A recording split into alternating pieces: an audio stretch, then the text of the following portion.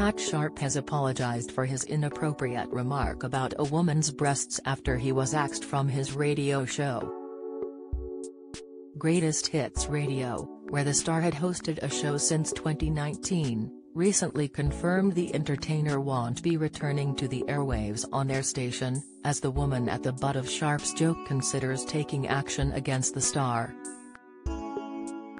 It was reported that he was at the Conference News Agency Awards at the Queen Elizabeth II Conference Centre in central London when he made a remark about company boss Lizzie Eaton's chest in front of around 400 people. The radio star has since apologized and said, "Last Friday, I made a joke on stage which was not well received. I upset one individual in particular, and for that I am truly sorry. I apologized at the event to anyone who was offended, and I have apologized to the individual personally too." Lizzie was shown a t-shirt with Pat's face as well as his infamous mullet from back in the day.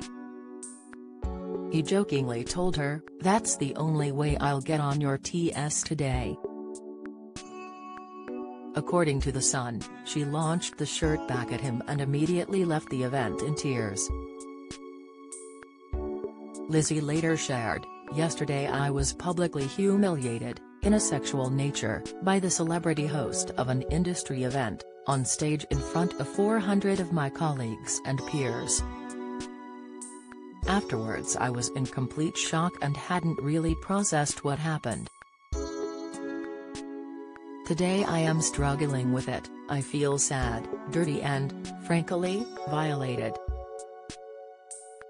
I have worked incredibly hard to earn my reputation and hopefully be an inspiration to other young women in the events industry. Yesterday, however, I was belittled, sexualized and objectified in front of hundreds of people I respect."